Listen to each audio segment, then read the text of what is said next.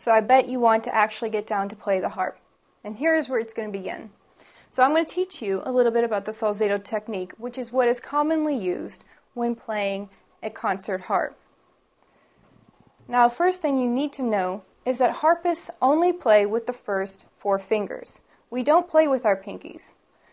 Basically because it's just too weak of a finger and too hard to stretch it to the notes. So you're only going to play with your first, second, third, and fourth. And that is the number of the fingers, and it's the same on both hands. So your thumb is the first finger, your index is the second, your middle is the third, and your ring finger is the fourth.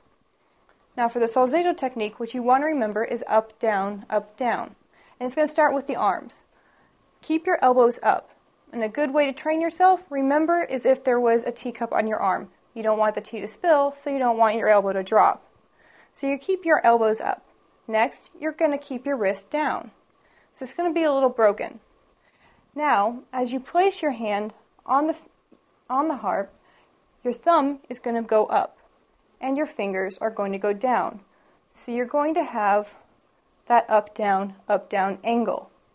Now, as you play, remember, each finger as you play gets laid into the palm, like this. So the fourth finger, second finger, third, second finger, and first.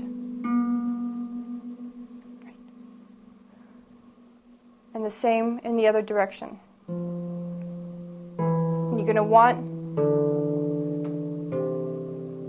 the hands to lay flat afterwards, and your thumbs will always be up. And that's the Salzedo technique.